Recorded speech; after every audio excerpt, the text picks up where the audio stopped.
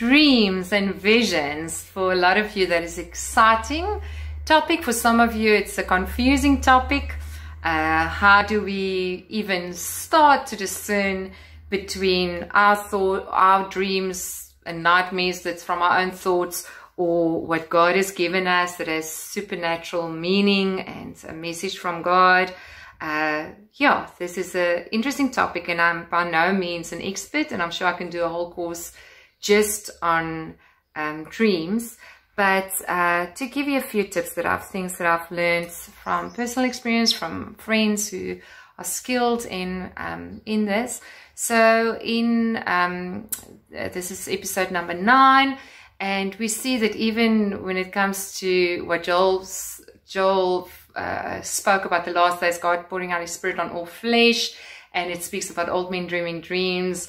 And that is quoted on the day of Pentecost, Peter saying that's what's happening. God's pouring out His Spirit, and what comes from it are gifts of the Spirit, like dreams, visions, prophecy. And it's for all the saints and everyone that get filled with the Spirit, that turn to Jesus and get filled with the Spirit.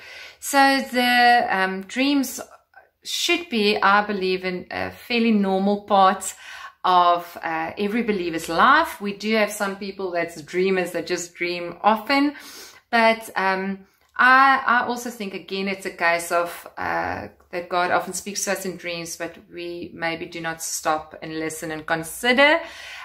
Dreams specifically, clearly in Scripture, requires interpretation. So maybe you could have a dream where I've had dreams where maybe a person, I don't know, an angel, a person would come up to me and say, you know, this and that is going to happen, and it's a predictive thing, and when it happens, I know God has spoken, but I'm not all that sure beforehand. With a dream like that, if I suspect that it wasn't just my imagination, it didn't seem to come from any conversation I had that day or anything I read or watched, I would say, Lord, what must I do with that? You know, what must I do with that? And sometimes it's to share with other people. Sometimes it's a personal thing God wants to do in me. And sometimes He wants me for other people to minister to me in that area. So I think it's safe to say that our first question should be, Lord, is there something you want to speak to me personally in this dream? Because often we can jump and think it's maybe for the church or it's maybe for someone else. But to first ask, Lord, is it for me? And to ask the Lord for an interpretation of that dream. And sometimes we can't shake it, sometimes the interpretation doesn't come, and then I would recommend that you ask some friends to pray into it for you, and especially prophetic friends, and ask for feedback on it. But still, in the end, you had the dream. You should, even with the help of others, should be the one that has an interpretation. And I often think, when it comes to hearing God's voice and the prophetic, I often think about that scripture that says we have not because we ask not. And if we seek, we'll find. And if we knock, the door will be opened. And concerning hearing God for ourselves, I think it's often a case of we have not because we ask not. And also the good thing, like I said before, is if we ask, we expect. And in expectation, there is something of faith, isn't there? So I had an incredibly vivid dream one night that was quite dramatic and miraculous in its outcome. And that specific night, I read a book about a very godly woman that shared some thoughts on dreams. And it stirred up a real desire in my heart for God to speak to me in that way. And it has happened before, but it wasn't, I would say, a way that God regularly spoke to me, and it was definitely not a way I expected Him to speak to me. And that night I said, Lord, please give me a significant dream. And He really did. And I wish I can remember to ask that every night, because our lives are so busy and all of us need sleep. I need quite a bit of it. And if only I remember to always ask God to speak to me in my dreams, whether it's to just bring a revelation of Him, whether it's to warn me about something, whether it's something that He wants to touch on in my life that I need to repent of. It's such a wonderful opportunity when our analytical Western way of thinking is quiet because we are asleep And it's not that easy for us to say, but what about this, and start analyzing in our dreams. I had a dream the one time, and especially when it's recurring dreams, I think it's worth taking to the Lord. This is another, sorry, that's a neighbor waving.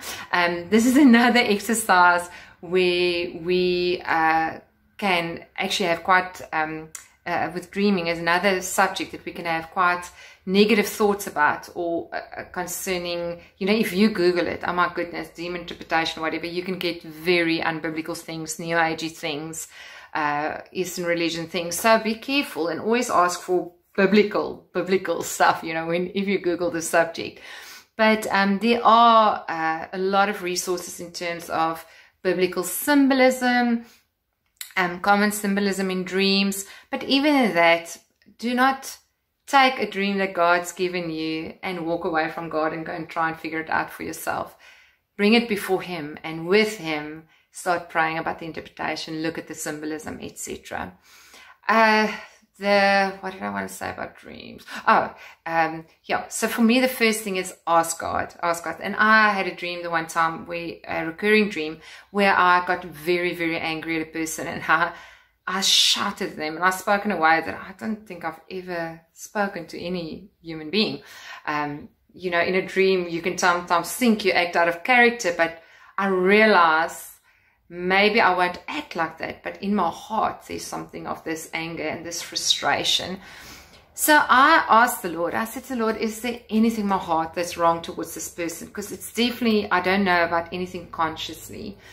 And yeah, the Lord started showing me that there were areas of unforgiveness from many years ago. And even, you know, the love believes the best. And even areas where I didn't believe the best of this person. And that God wanted to restore that relationship and make it the way He would want it to be. And it would require forgiveness. And I didn't feel at that point I needed to say anything to the person, but I needed to process it. And I asked a friend that's like a spiritual mother figure in my life to help me process that and pray for me and help me do it properly. And what I value about dreams so much, and God using them in our lives, is that in the daylight hours, we can make excuses for ourselves. We can say, no, I have a perfect relationship with that person. No, I don't have any unforgiveness.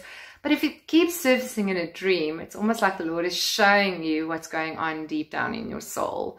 And you can process it and bring it out and find forgiveness and healing. And yeah, it definitely changed my attitude towards that person.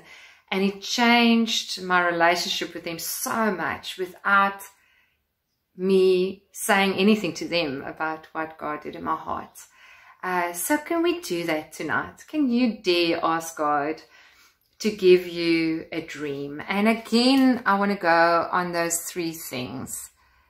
Ask God to give you a dream that will bring a revelation of something about who He is. A dream that will speak of who He is.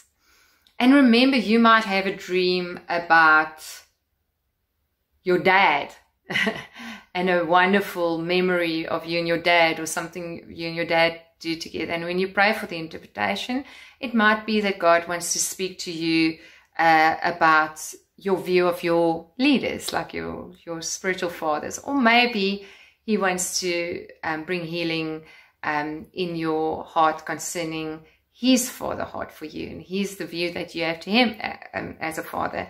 So revelation of something about Him, and or something He wants to do inside of you, that would be good. That would be Him doing something inside of you, healing, maybe a picture of Father God that's distorted. Maybe you need to forgive your earthly father or father figures.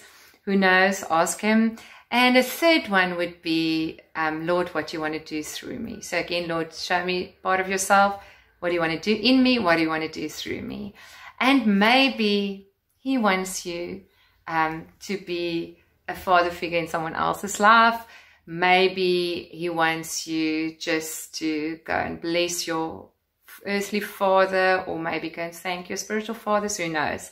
But yeah, ask him those 3 things about the dream. But trust him for a dream for tonight, or tomorrow night, or the night after. But ask and wait.